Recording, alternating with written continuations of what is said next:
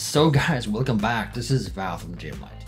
In this series of videos, I'm going to be showing how to blend DAZ Studio characters, vehicles, and props, or even scenes with photos. I'm going to be blending that with photos. We're going to be doing both stills and later on also animations, and doing things from very basic and quick and immediate to super extremely advanced.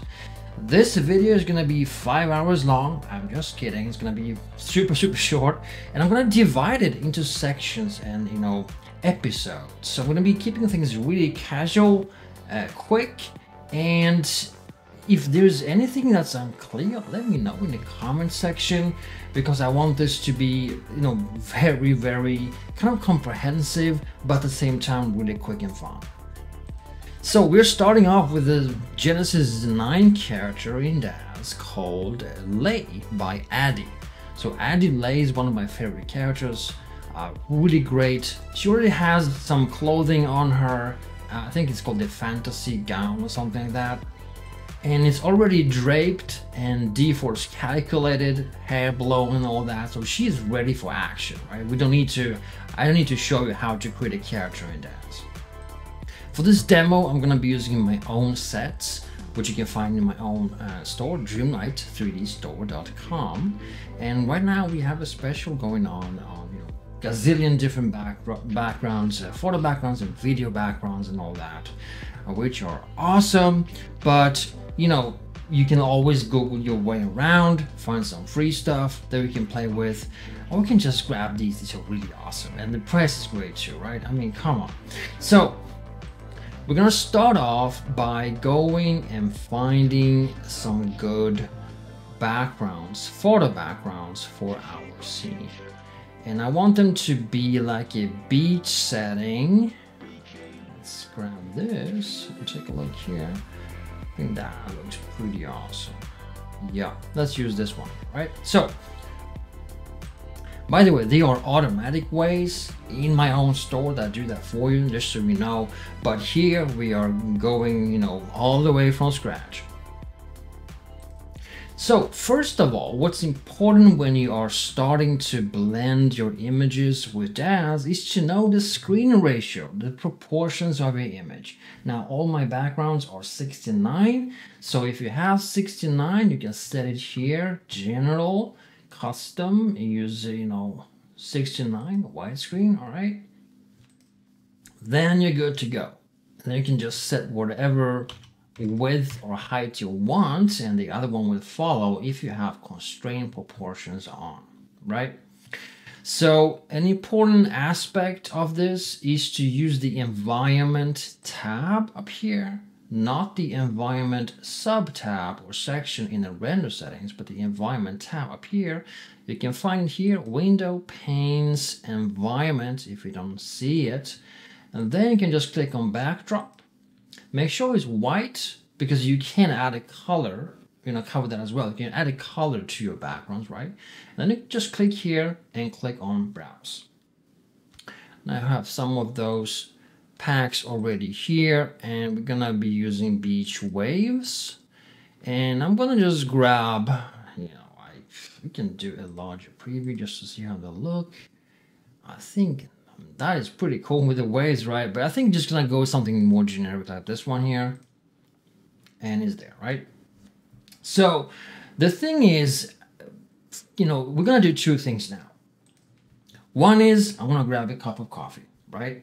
Second, what we're gonna do is match the camera and lighting. So camera is pretty simple. It's not as advanced as many people think. You just add a camera to your scene. Oops, we already had a camera. There we go.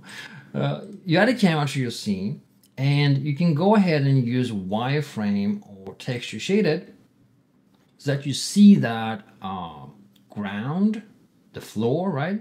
And if you don't see that floor, you can always go up here, click there, and you show floor. That is that, the grid, so to speak. Not the Tron grid, but you know what I mean. This grid you see here, right? And thing is, you can always go around and find left click here to orbit the camera, or right click to pan it around and find a good, if you have an edge on your image, you can try to make those lines follow it. You can also set, and you should set, a good focal length that matches what you see here. These are not super wide, so around 70, 80 is pretty good. If you have something really wide, you can go lower here, right? Like a wide angle. If you have something that's zoomed in on your photo, you can zoom in that. You can also right click here to zoom in and out as well. I'd say around 80 is pretty good here. So the thing is, camera height, pretty important, right? You need to know your camera height. And that's something you have to just know and see and be kind of aware of. If you're looking at the photo and you have to kind of decide, is this like taking at 1 centimeter above the ground, or in this case, the water level, or is it a little bit higher up, or is it like eye level or even higher than that, right? So you got to pay attention and have a pretty good eye. You have to have a keen eye, right? So I'd say pretty much around maybe 1 meter-ish, something like that, right? So I'm going to enter 100 centimeters. Pretty good. Now, upon checking now in the video hour preview, we see that she looks pretty okay, size-wise, right? I mean, if we left click here and put her here, it feels like, well, she's a little bit too large, right? And if we put her here, it's like, okay, she's a little bit too small for that, right? So somewhere in between is a good match here. Now, the thing is, you don't have to follow the grid perfectly, right? You can just left click here and move the camera in and out a little bit, move around to whatever you want, and have an eye for it. Where does it look good, right? Where does it look good? All right, that's that. That's the camera. Now we're gonna match lighting, and this is the most simple way of matching lighting is when you are outdoors and have sunshine. Or if it's overcast. We're gonna cover overcast in a different video. So we have sunshine here, so we're gonna be using the built-in array environment for that. And if I reload with a particular map here loaded, sometimes it does. You just go ahead, click here and choose none. It's outside the screen, just click none so that you engage that environmental mode, right? Very important in render settings, you have to use dome and scene for the environment to be visible. If you use scene, it's gonna be kind of dark on your character, and dome only will also work, but dome and scene is what I recommend because you can then pair that with extra lights, which we're gonna be adding next week. Sorry, in the next video. I mean, come on. Coffee didn't kick in, and I'm talking crap. Right. So, thing is, now that we have the sun and sky being used here, what we can do is set it to a summer-ish date, something like June is pretty okay. And then you got to be a little bit of detective here. You got to look at the image and say, does it look like it's dark or bright? Bright, right? And from which direction does it come? Look at the stuff. The palm tree, the trees, even the water waves have lighting more on the left side rather than on the right side, which means that lighting is most likely coming from the left, right? Very good detective work there. It's coming from the left. So we wanna rotate it so that it comes from the left and cast a shadow a little bit onto the right side.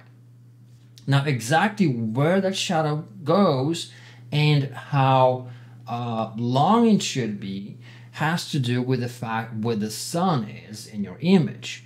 Looking at the photo, we don't see long shadows, so it's pretty high up in the sky, right? So I'd say maybe going to 1600 shortens that shadow a little bit, and now we can maybe rotate it slightly so it's more on her. I think that's pretty good, right? It feels good. Again, you can't just know for sure what it is, and even if you know, sometimes it's better to fake where it should be because it looks better, right? We love shadows. That's pretty good, right? All right. So as long as it follows roughly what's going on in the image, you're good to go.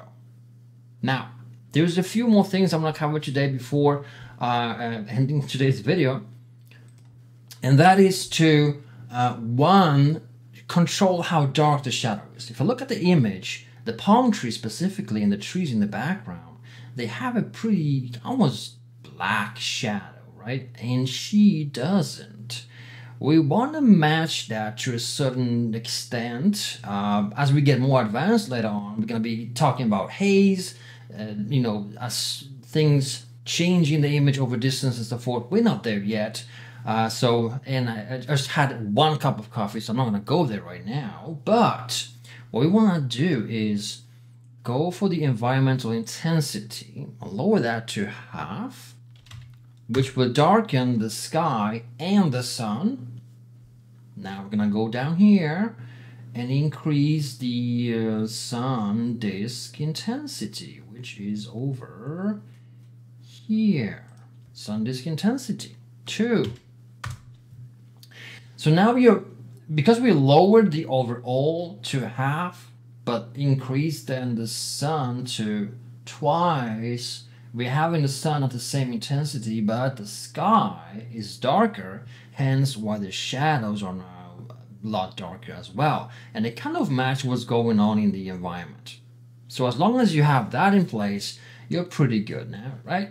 You can also always, you know, add more sun if you want to, especially if it's from the side. You can often punch it more intensely, right? Now, here's another thing. Right now it says sun disk scale 24. That is not the default. The default is 4, which casts very harsh shadows. Sometimes you don't want that. You gotta pay attention to what's going on in the photo. Right now we don't see much of them. They are not present because the sun is pretty much high up in the sky, right? But often, you know, photos have a slightly different projection of shadow. Oops, sorry about that. Different projection of shadows. So I'm gonna increase that back to 24 just to get it to look that soft, right?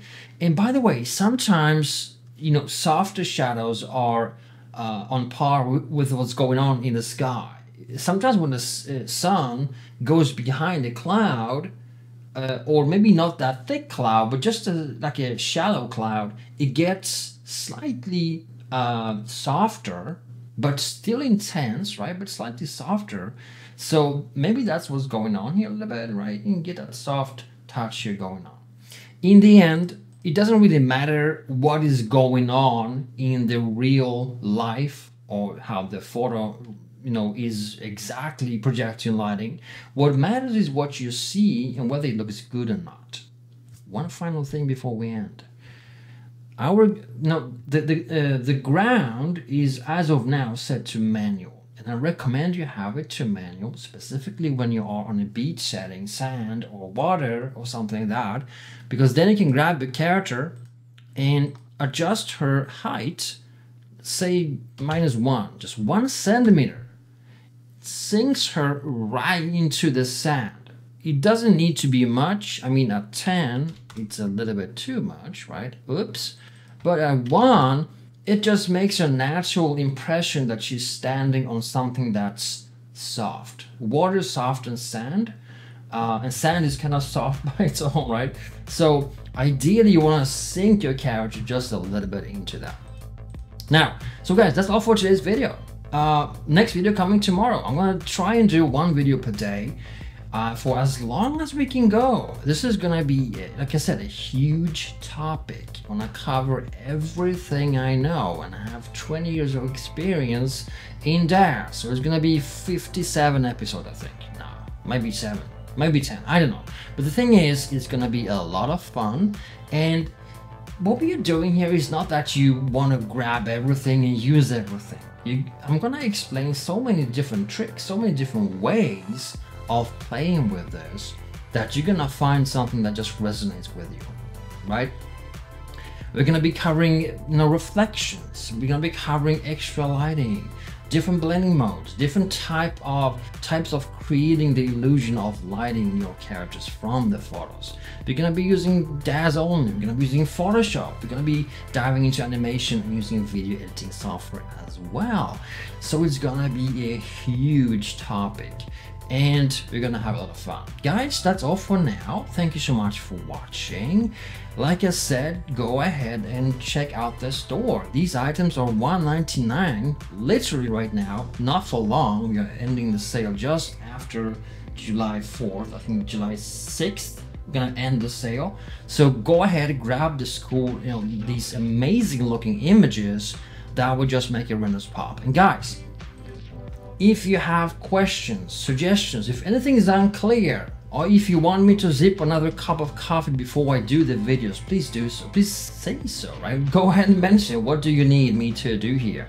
I'm here for you. I want this to be awesome. Thanks so much for watching. Go ahead, check out the store, and I'll see you soon again.